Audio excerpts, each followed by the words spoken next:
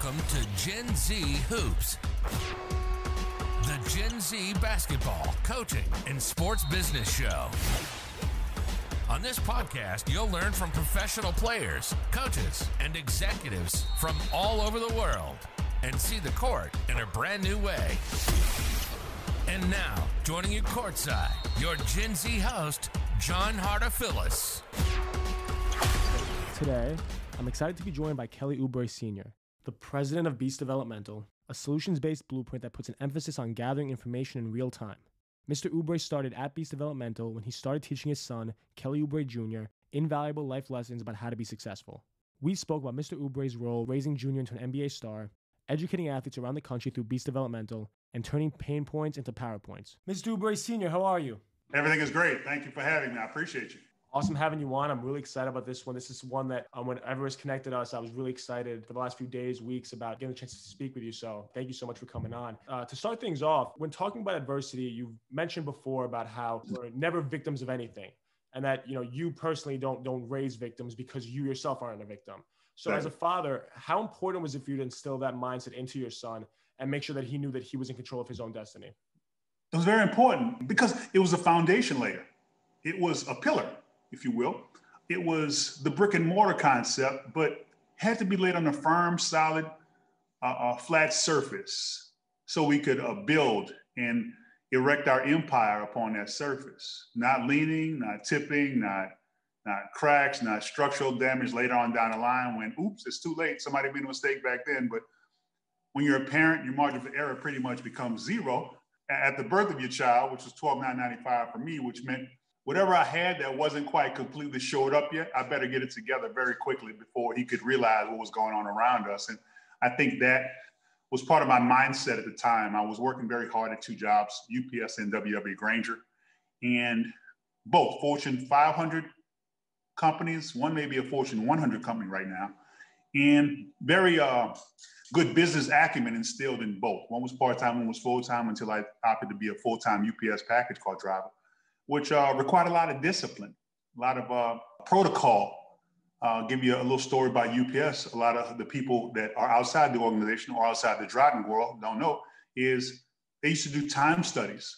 They figured it would take us, and they actually timed us. It should have taken us 17 seconds, get this, 17 seconds to turn the truck off, take the seatbelt off, put the parking brake on, stand up, turn to the right, open the door, grab the package, and be on the ground in 17 seconds. That's a little insight as to how the company would structure their environment and how they would gauge time and production in time. So a lot of that went into, I guess I wouldn't say a militaristic mindset when Kelly was born, but I was a trained machine to an extent because I had to make it happen and my margin of error was zero. Definitely very regimented in how you did things. And you touched on the multiple jobs that you worked, whether it was WW Grainger, being a full-time job at UPS, or being a special education teacher at Channels UISD. So all these different initiatives, what did it mean to you to kind of show your son through actual example what it means to have a strong work ethic, and how do you think that rubbed off on him? I think it was more visual with him at some point because as youngsters, our youngsters are like yourself. You guys are very visual. And at some point, you connect the dots. You play a process of elimination, what works for you, what doesn't. But at the same time, I had to factor in one day when he would push back and say, okay, Pop, I got it on my own now. But it's almost like as a parent, I had to, or parent/trusted advisor, because I'm a combination of both. That's why I try to stress to my parents, you are also a trusted advisor by default. Now, that is power that you need to harness and understand that you have, because if not, somebody's going to come and take that power away from you and take over your young diamond's mind, and they can influence him negatively outside of the way in which you want to. Now, the way that worked out for me and Kelly was, like I said, showing him the way, along with my talk track, a reinforced talk track, if you will, and establishing the same talk track in a consistent pattern as he came through his formative years. And it segued into his young journey within karate and taekwondo, in which he got a black belt. Now, with that, that was a foundation layer also from his young childhood, because I told him, hey, man, if you want to move on to something else, let's do it then. Whatever you want to do, once you get your black belt, we can move forward. So I think, once again, it goes back to that foundation, that stable foundation. As a parent, and a trusted advisor, which also morphed me into what I call a clarifier. I'm somebody that can clarify the talk track or my position based on what I've shown him over years and how I've lived my life. So it all ties together, woven together like a blanket, if you will. But it's a great reinforcer for youngsters, and it was a great reinforcer for Kelly. And we still talk about those days as far back as he can remember, because I can always clarify situations in real time today and base it off of information he learned back then. So I love when you brought up Kelly's journey with karate and how you made him get his black belt before anything else. But you have to get that black belt first, and then we can move on. Exactly. Why was it so important to make sure that he finished what he started? Of course, it's building that foundation. How has that helped him kind of continue getting better and better and better at basketball now all these years later? Because you know what? Just like those pictures on the wall behind you, his black belts never leave his eyesight in any home he moves into. They're there. And if he's ever feeling down about a new situation that he doesn't feel he can overcome, a new team situation, a new dynamic, a new wrinkle, his position in situations, he can look at that as a sense of accomplishment. And there are not that many black belts in the world. And they've earned the right to be so or be called black belt through their structure, their performance, and their discipline. So I think it was a subliminal message I was trying to lay the foundation for early that could be referred to at a later date. He still talks about it all the time, every chance he gets, because it meant something to him even at 8 years old. I did that. That's what our youngsters and our young diamonds need to understand, that you got to let them know what they did, not so much what they're not doing in that time. Remember when you did this? Okay, let's apply that mindset of accomplishment to this situation now where you may be experiencing some sort of despair or doubt about yourself. Well, if you did this as his trusted advisor, I have to be there for those moments to walk him through those processes from that previous point to the current point he's in at that present time. So the disciplinary factors of it all once again, are woven together within these concepts and the learning along the way. So he can use it as reference points when I'm not around, when he's experiencing troubled times. And he can have a positive talk track in the midst of a negative situation or a thought process in the midst of a negative situation. So I think that means a lot to not half do it. If you're going to do it, let's do it the right way. Let's build it the right way. And let's formulate it for a position where it can be used as power in the future from pain in the past. Wow, I love that. That is just incredibly inspirational. And thinking about all the many achievements, maybe for you as a father, seeing one of his greatest achievements is getting drafted into the NBA 15th overall by the Wizards. What was it like for you seeing that moment happen and realizing that all that hard work paid off and that there's still more work to be done and him getting better every day? Well, it's a culmination, and I try to infuse a time concept to a lot of people because they think they have a lot of time. When time is something that, we take for granted a lot until we don't have any at all. Or we squandered the time we had thinking that we had more, but we were the only ones lying to ourselves the whole time because the rest of the world doesn't see time the way individuals see time. It depends on where you go.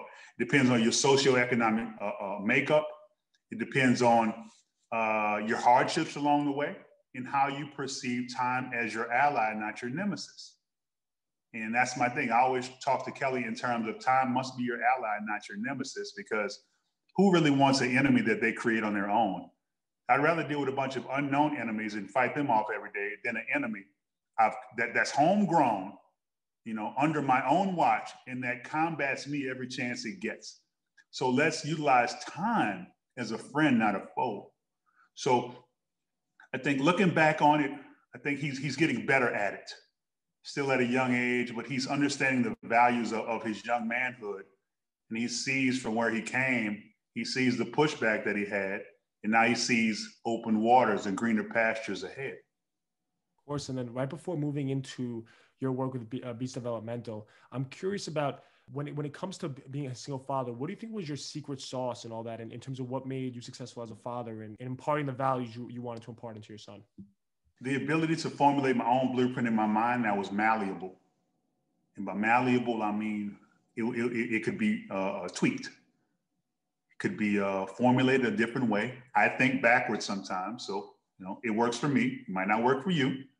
It works for me. That's part of my blueprint. That's part of how I see the world. I look at things from a natural perspective, hence the name Beast Developmental.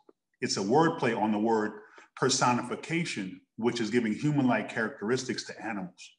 I flip that word around, the meaning of that word around, where I give animalistic qualities to humans, hence the name Beast Developmental. If you want to be aggressive like a beast, you have to not eliminate the mental components that make you or keep you a human as a free thinker with a three-dimensional approach and a solutions-based mindset.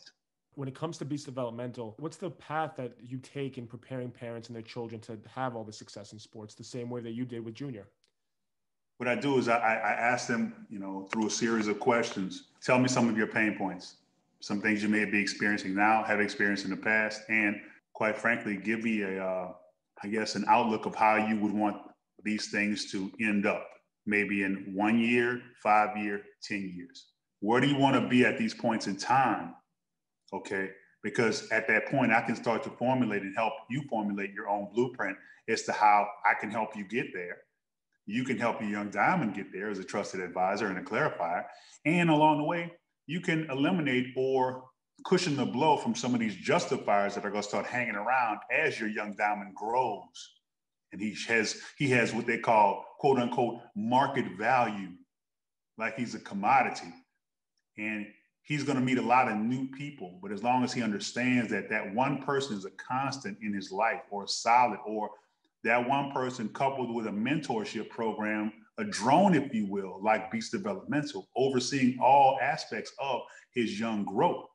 And their young growth also parallel as a clarifier, as a trusted advisor. As they grow in the journey, they become stronger together and not as a single entity. Fantastic. And then when you touched on the idea of pain points, what are some examples of the ones that you've seen working with your clients that be prevalent for years to come in a basketball culture? Well, far too many times I've noticed that with regards to those who have means, socioeconomic means, economies, those who have money, basically, sometimes they may feel like their influence can open doors for their young diamonds. Whereas what I've noticed that by the time a kid hits high school, the separation starts. And once they hit that 12th grade year, the separation has not only started, but it's stopped. So everything leading up to that 9th grade year and those 3 years after that play a major part in that child's life if he's a young ball player going on to bigger and better things, be it under college scholarship or even has pro aspirations, and to join the 0.003% that are pros. So I think pain point is the misconception that they have time. Pain point is figuring that a phone call can fix everything or my money can change things. Pain point, grossly underestimating the power that they have as a parent from birth all the way through the process. Pain points, playing the you the man game on the way to the game with their kid and on the way home because it's everybody else's fault but yours. Kid knows that he wasn't prepared. Kid knows that he wasn't ready. And as a trusted advisor, you must know the same thing. If you're true to who you are as a trusted advisor, you know, your young diamond will not have misinformation along the way because that's under your control. We have a computer, we walk around with it every day. It's called a cell phone. You can look up anything you want. And that is a tool that eliminates pain points also. Because my thing is, I always encourage my trusted advisors, before you ask a coach a question, put that question out to Google or who is it, Alexa, whoever your service provider or your voice of choice is on your shoulder or your left shoulder or your right shoulder. Put that question out there or ask a friend that you trust a lot that you know will give you honest feedback and tell you the real and not what you want to hear. Another pain point, surrounding yourself with all the wrong people. All these things can be flipped into PowerPoints if you just eliminate them or do exactly the opposite, hence the name Beast Developmental and the word personification. Flip it around. Am I doing the right thing? Okay, ask as a trusted advisor, you don't get a chance to get a bunch of things wrong, because the more things that you get wrong as a trusted advisor, you slip away from reality and you become obsolete by your own hand. So I hope I touched on some pain points that are beneficial and answered your question as best I can. I like to paint a picture with my words to at least, give some information that can be used, any time of the day. So to eliminate the pain and turn it into power means, first of all, you have to be realistic about everything around you all the time. I always tell people, I do my best not to lie because I can't remember the lie I told yesterday. I don't have time for that. I got shit to do. I don't remember. What lie did I tell again? I said that, so I think being real with yourself, and whatever real looks like though, because there's so many options out here that, your real is, look at your real right now with the microphone in your face. That may have not been your real not too long ago, but you like what you do. I can see it on your face. You bring value to your situation and to other people. And it's almost like when I said something very poignant, when you tell somebody something, you give them an answer and you just nailed it. I stepped to the right, I stepped to the left, said, damn, whoever was standing in that spot right there just nailed that. But just knowing that about the information I can deliver from my heart factually, and having an anecdote to go along with it, because I've lived it. It's not something I'm pulling out of the sky, I read in a book. I lived that. Let me help you with that. Tell me what the pain is so we can flip that into power. That was fantastic. I lost count of how many pain points you gave, and I'm going to have to take notes after this because that was I have a million. Fantastic. There's so many pain points to kind of think through and learn from. On the Beast Developmental Hope page, I couldn't help but notice that you have there that together we will work to master both sword and feather. What does that phrase mean? You're trying to dig into my brain, I see. I like that.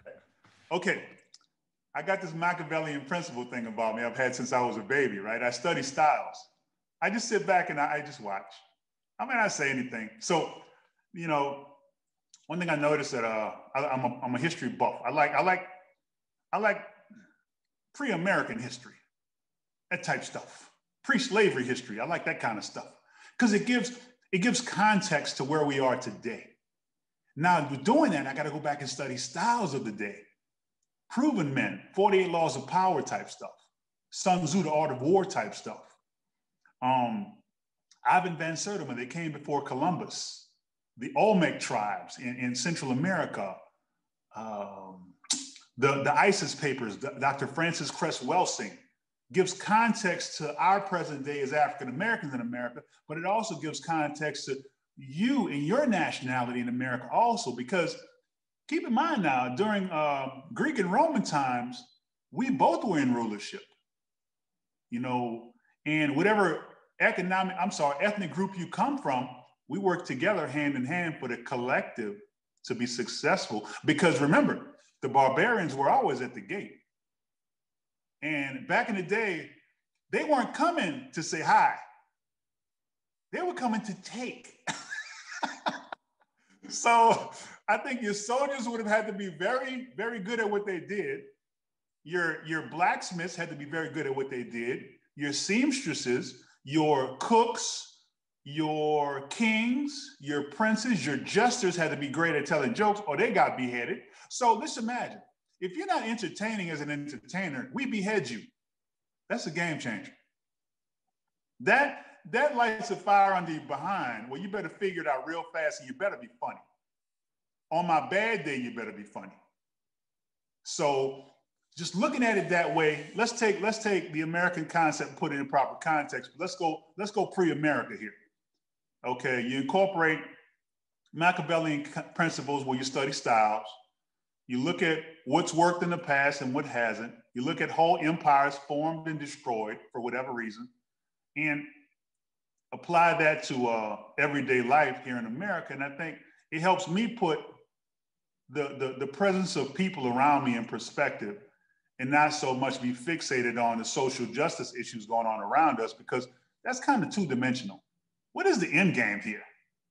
Whatever your political affiliation is, that's fine. You can be whatever you want to be. But what is the end game to your thought process? Is it for everyone to coexist here? Because nobody's going back anywhere. Or is it for you to stick your head in the sand and pretend that, the tide will stay on low tide and it won't drown you at some point? It's such a beautiful way to describe that whole idea. And it has me thinking, to solve a lot of these problems, it obviously, of course, helps to have great communication skills. And the industry you're working in is, of course, all about people. So what kind of a role do these strong communication skills play in finding success in your industry? The thing I like about communication and communicating effectively is it gives me the opportunity to practice on the people around me every day. It gives them an opportunity to practice on me every day. And I think it makes us sharper when we practice, because we become, I'm not going to use the word perfect. It helps us, I guess, sharpen our skills, our skills to interact, not so much communicate, because I can interact with my mouth closed with you right now. I can use sign language, I can use gestures, I can use facial expressions, but the communicating aspect of it with the higher ups in my business, I have a tendency to paint that picture that I'm an orca. I swim with sharks and orcas. You have to be conditioned into this. You can't just show up one day as a parent or a half-ass trusted advisor thinking that you're going to go and introduce yourself to the owner of the team and he's going to take you serious and you're looking him in the eye. You're appreciating his body of work. You're appreciating everything that went into him, paying his right now $2.5 million and lower for his team, and not being a savvy businessman before and after he did it. He is who he is. So let me accept him for who he is as he accepts me for who I am. I look him in the eye, I shake his hand, and we talk. We have grown man talk. Maybe he's a daddy, we'll have daddy talk. But one thing about it, human beings are human beings. Now this can trickle down to coaches. And I always tell my young diamonds and the trusted advisors, I want you to respect coaches. You may hate his guts, but I want you to respect him because he wants to win and he wants to put the best product on the court that wants to win or is willing to do the work to win also. Now, the you the man speech on the way to the game and the you the man speech on the way home by mom and dad or a justifier, not a clarifier, because at that point, as a trusted advisor, you become a justifier and you have no power if all you do is sing your child's praises and you don't criticize them when it's time in the right way. You are not as sharp as you need to be if you are lying to yourself along the way. When it's time to have these one-off conversations with agents, with media, both social and print, when you do podcasts, you can't verbalize or articulate your way through conversations because I guess I don't waste a lot of time looking at somebody's bank account, and I do spend a lot of time looking them in the eye. And I think it brings me back to center when I'm in casual conversation or in serious negotiation. Because we're negotiating contracts, we negotiate endorsement deals, but that's the beauty of it all, because you know what I can do? I can convey that information in real time to my young diamond.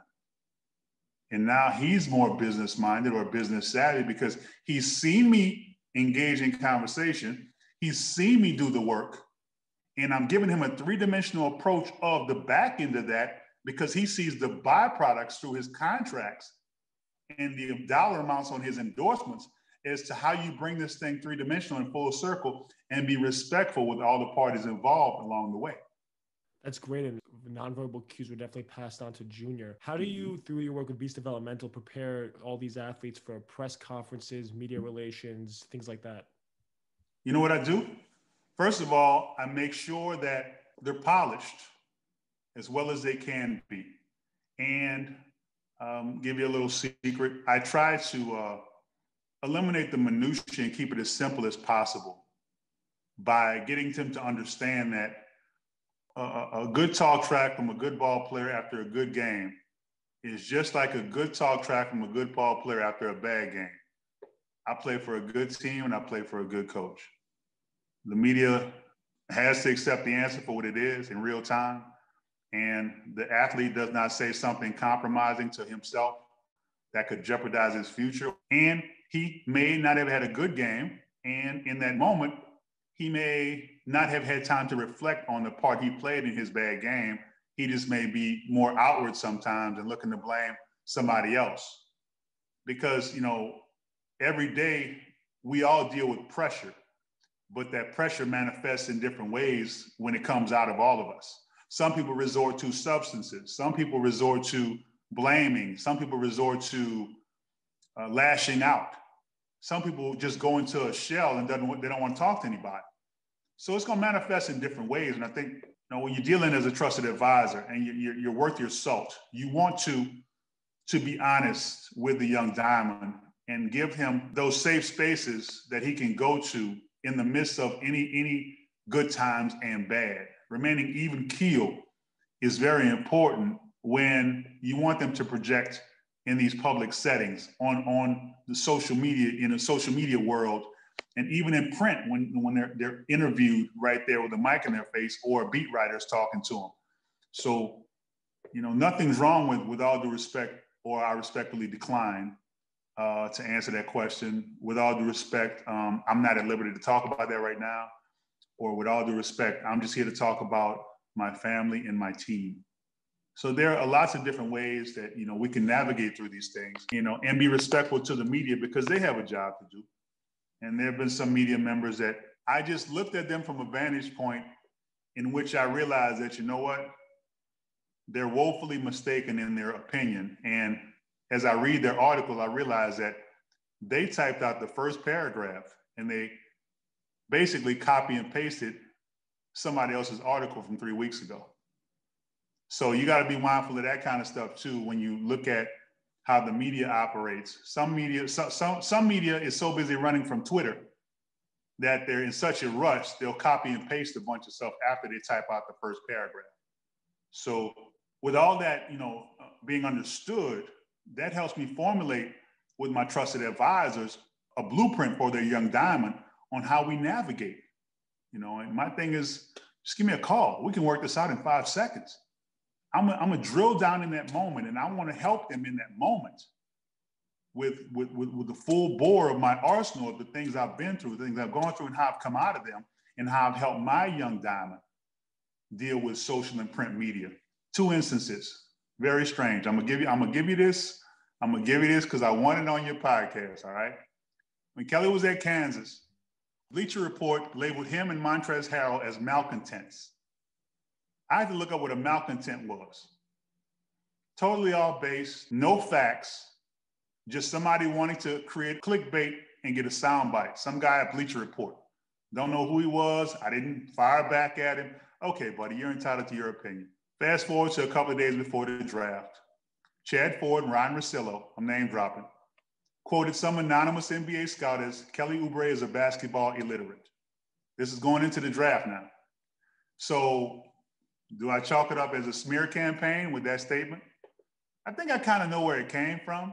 And I just smiled because in that moment, I realized that there were powers, at work here to diminish Kelly's draft stock.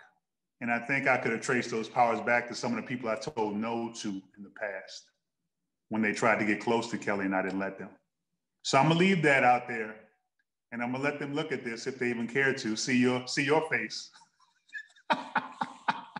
as you grow in this lane. And, you can at least have that, in your book of business. And I hope I did my best to answer the question. But the bottom line is navigating through the media, requires you to lock in and be true to yourself and to be willing and open to understand that beat writers and other reporters and podcasters are humans also. So we all try to operate with a certain amount of respect and consideration here. So I advise my young diamonds to do the same thing. And that always has to be above board, take the high road, because you really don't want to center your conversation too much around I, as opposed to talking about we, because we sounds a lot better. I is kind of self-centered, and I don't know if you really want to go there.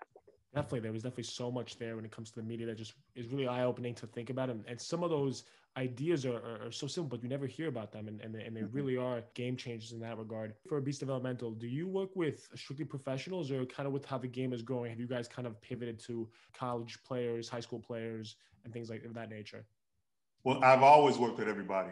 Beast Developmental technically is on paper now, but I've been involved in doing this for the last 20 years. You know, it started with Kelly 25 years ago as a concept. 20 years ago, I was in gyms.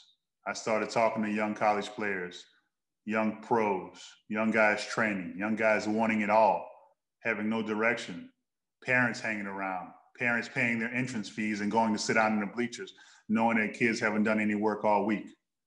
And parents walking in there and having expectations of their kids on a Saturday morning, parents seemingly being disappointed on the way out of the gym. Well, if the kid put no work in, you didn't bring them to practice, what do you think is going to happen? I was coaching back then too, so I saw the unrealistic expectations placed on a lot of young athletes, whether people they thought who loved them, but a lot of times it turned out to be the parent trying to live vicariously through the child without doing the training portion and expecting the results to be positive or favorable when it came down to the game type situations. Well, the parents didn't understand. Well, the coach knows he wasn't at practice. His teammates know he wasn't at practice. And better yet, he knows he wasn't at practice. So how can he be successful here? Unless he's just that naturally good. And like I said earlier, you're naturally good until the 9th grade. Then you meet the guy around the corner you never knew lived around the corner who, you know that guy. Yeah.